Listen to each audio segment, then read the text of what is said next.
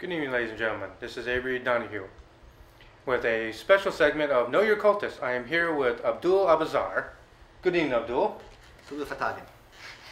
He is the cult leader of the cult of Cthulhu. No, we expand a little bit. That's not quite true anymore. I now have Dagon and Narsalayatep as well. We're a growing industry.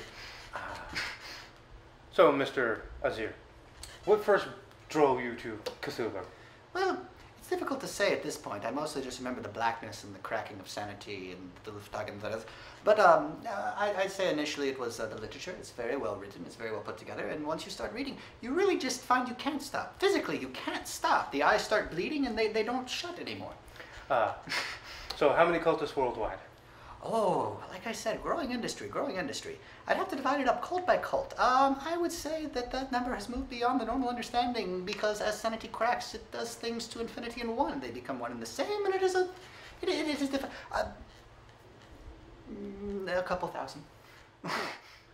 So please explain more in depth of how Cthulhu intends to run the world.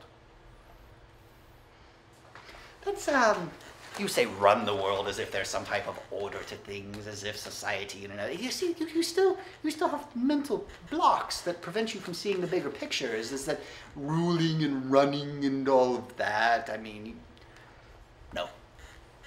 The answer to your multiple choice question is no. So explain more in detail. How do the sacrifices work? What do you do? Well, me personally, because there are so many different methods you can run through, I'm a big fan of fallen societies and their rituals. I personally love the Mayan method, mostly just because you get to cut out the heart, and then sometimes you eat the heart, and it's very, very good if prepared with chives and garlic. So, I hear you have deep ones, hybrids. Do some of the people willingly allow themselves to be impregnated? Well, that's an interesting thing. And the trick is you never bring it up on a first date. You always try for like second or third date. Otherwise, they just think you're odd and creepy.